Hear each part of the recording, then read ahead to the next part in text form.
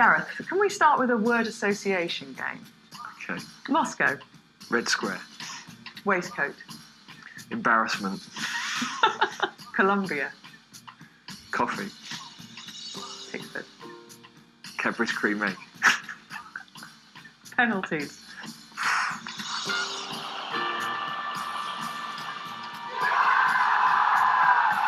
The team talk that you gave in between extra time and penalties, what was being said at that point and what were you talking about? I think it's easy to get emotional and slip into a negative way of thinking at that time. So just reminding them of what we'd talked about and what we'd worked on.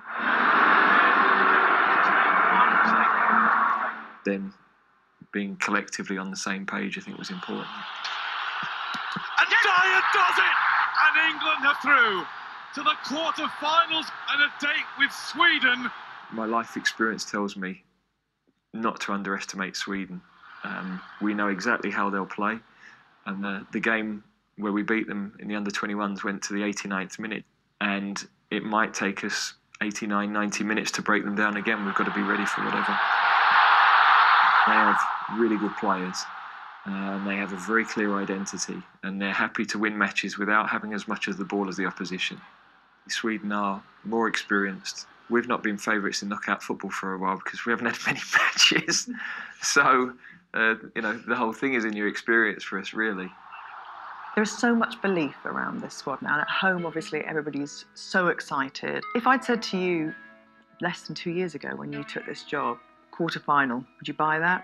We recognise that we could go home now and we feel that there's been a reconnection with the fans. But equally, maybe you don't get this opportunity again. And maybe some of the cards that have fallen for us up to this point with injuries and things don't happen in the same way again. 28 years since England were in a semi-final in World Cup. So it would be an incredible achievement, wouldn't it? Yeah, I think it's helped us to know what we are and to know what our strengths are and to know the bits that we're not perfect in. And that's allowed this team to bond and grow, and we're going to need all of those attributes to beat what is a team that are very similar in those areas of togetherness and a clear identity. Is football coming home? Well, we've got a really good opportunity to go a step beyond where we've been for a number of years. And it was 10 years since we'd won a knockout game, and we've talked about creating our own history, and we have the chance to do that again.